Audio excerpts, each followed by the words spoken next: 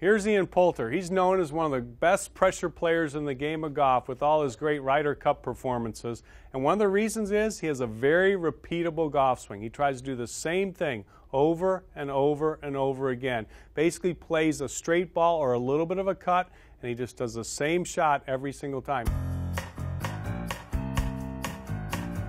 As you get to the top of his swing, you're going to notice his club is pointed to the left. You aim 2 times in your golf swing, once at the beginning and again at the top of your swing. Notice here that Ian's club is pointed to the left at the top.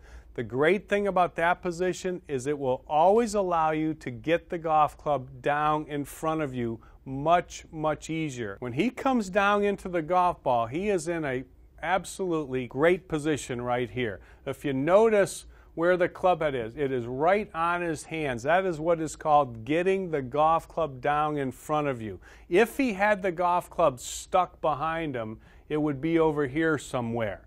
And that would mean the club would be coming too much from inside to play a straight ball or a little bit of a fade. But this is a great position, and it's easier to achieve that position when you have the golf club pointed left at the top of the swing. So the takeaway, though, for amateur golfers is, at the top of his swing, his club is pointed to the left. That's where you'd want to be if you're trying to fade the ball. If you were trying to draw the golf ball, what you would want to do is you would want the golf club pointed more over here. The golf club pointed more to the right at the top of the swing would allow you to come more from the inside.